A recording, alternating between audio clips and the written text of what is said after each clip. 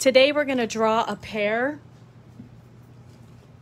The colors I'd like to use, I like to make a little chart down on the bottom when I'm doing, you know, these kind of fun things. And you might want to do it too, because you can then, when you go back to look at your work, or if you want to paint again and you'll say, well, what colors did I use? It's always good to have a little key down here. So cadmium yellow, there are 2 yellows in my tub. I'm not sure what's in yours. The cadmium is a little warm yellow, and then the orange, and then we're going to use the yellow green.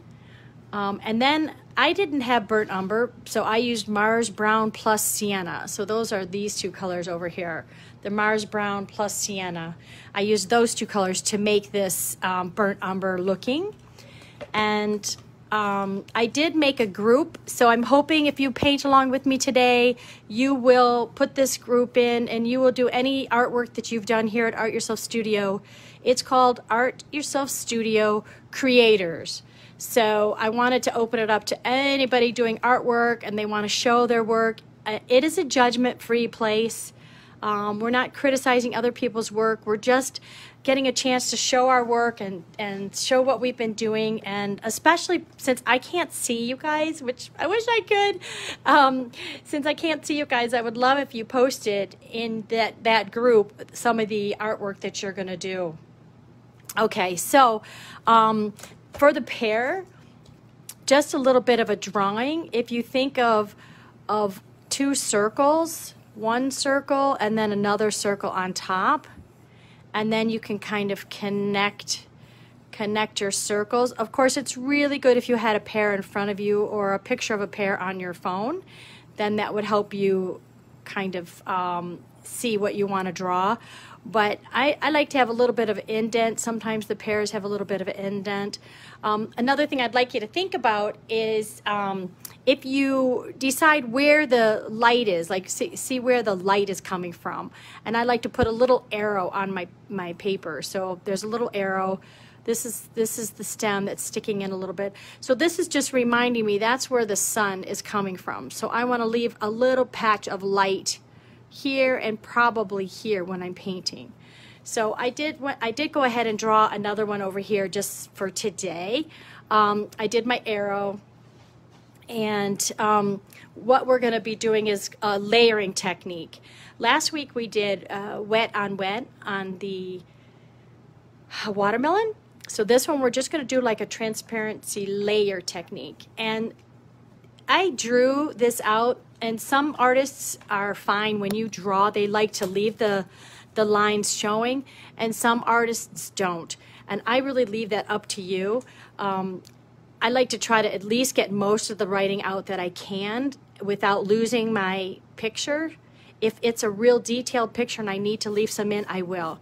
I'll never judge an artist if I see their artwork and I see the lines, because then I know they drew it. I like to try to get it out as much as I can, but I understand that too. This Magic Rub Eraser is a really good one. You can lightly erase it, and it gives you just a real nice clean eraser line, and it doesn't give you like a hard drawing erased line on here. So this is a good eraser. You don't go out and buy something new. Use what you have. Okay, as I said before, we're going to do like just a nice light wash. We're going to use this cadmium yellow that we put down first, and the cadmium yellow is the warm yellow. I'm going to wash it on this pear, and I'm going to try to leave that space open where I want the light to come.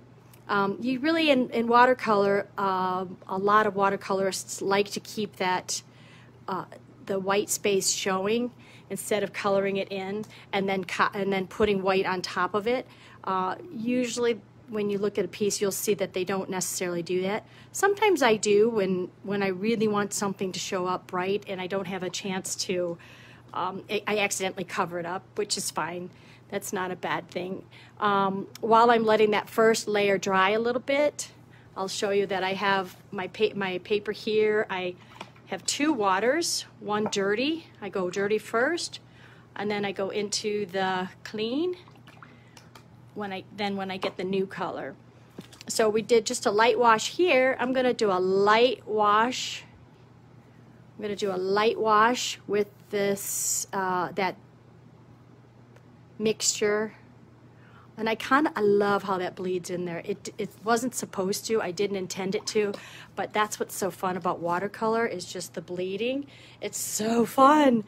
Okay, so then that's kind of dry, and I think we talked a little bit about it last week. The way you can tell it's dry is if it's wet, if it's not cold on the bottom. But I also see some shine on there. I don't know if you guys see that. There's a little bit of shine. So it definitely is still a little bit wet.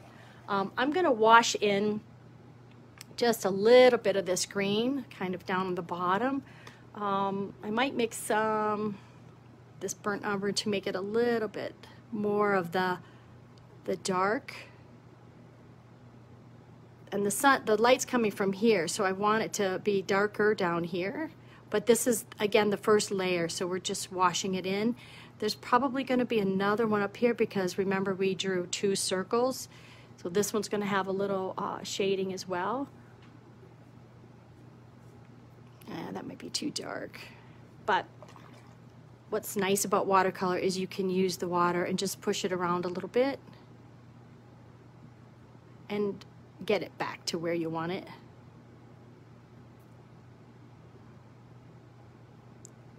See, I keep kind of pushing the water and playing with it. Remember last week how we put the water in and the color went to where the water was? It didn't go outside of it. That was kind of fun on that wash. Now I would like a little bit more,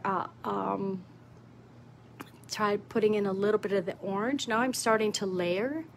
So I'm going to, oops, that's got too much. I didn't clean it out very well. If that happens, don't worry. If that happens, don't worry.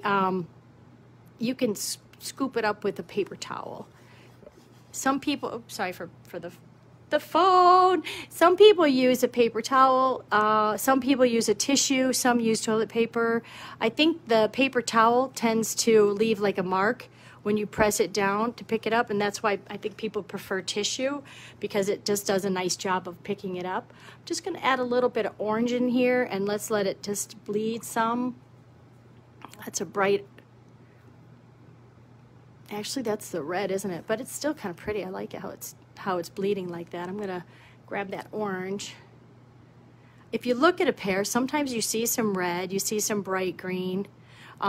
This is not like always the way you plan it, which is kind of fun too, because you can be a little creative. I'm still trying to leave some of that highlight and let the colors just bleed and move about. It's still pretty wet, so the best thing is to let it dry for the next layer. Sometimes I like to write down what colors I use. Like here I put the green. And you guys can do that too. I put orange because this is going to be your like dictionary. I also put some red in there, which I didn't mean to because it's not in our color chart down here, but I do kind of like that, how that looks. Maybe I want to move it a little bit by picking it up and moving it over. As we go along, we'll be using other techniques. We'll be using salt. We'll be using this magic eraser, and we'll be using sponge work. When I'm painting, I love to have 2 paintings going at a time, because then I can see this one can dry while I work on the other painting. I'm going to give you a minute to catch up. I hope your paintings you're catching up with me. You're able to add these colors as we go. Look at how it just moves as it's drying. Some people use a hair dryer. I don't want to do that because it'll make too much noise for our purpose. I do want to ask that you go ahead and add your pictures to Art Yourself Studio creators. I made a special group. I want it to be a judgment-free group, and I want you to feel free to upload any creations that you're making to show everybody what you're doing. Hopefully you'll be able to use some of these techniques that we're learning each week. Let's see, here we go. Sorry that it keeps moving, I keep hitting it. I definitely want you to know next week we're going to be doing, or Thursday, we're going to be doing a lemon, which is going to be similar colors, but just as pretty. Now, this is kind of washed out a little bit, so I'm going to try to add some more of this cadmium to make it a little richer on this side. we're still going to keep that the sun spot, and just make it more like a yellow pear. And it's very, very simple. It's, if you make a mistake, don't worry, just do it again, have some fun. But look how rich that is when you just drop that color in. You can see you've got a little bit of a shadow down here. As far as a shadow on the paper, just do a little wash. I put down the color. I wanted to do some of the green, and I'm going to just now take this. See how there was a lot of water in there? I'm just going to drag it out here under a little, just leave a little line so that it doesn't bleed into the top. And basically that's it. That's simple. That's what it is. I'd like to know, give me a thumbs up if you guys are giving this a try yourself. I'd love to see it. Please post in Art Yourself Studio Creators so I can see what you're doing. Let's see, anybody think I should add anything? I guess I could do a little bit of another layer here. I'm going to do a little light, just a light. There we go. See how it just bleeds in there? And then that brown is there. It's kind of the shadow of the stem. Next week we'll on the leaf, we'll be adding, sorry, on the leaf. Next Thursday at 3 o'clock, we're going to do a lemon, and the lemon will have a green leaf on it, so we'll learn the leaf. Please, if you're doing this with me, please load it up so I can see it. This was last week's. I redid it. We did the watermelon. So at the end, I'm hoping after this whole thing, we'll have this whole book filled with just teeny little paintings that we're doing. Look how that moved. That was kind of fun.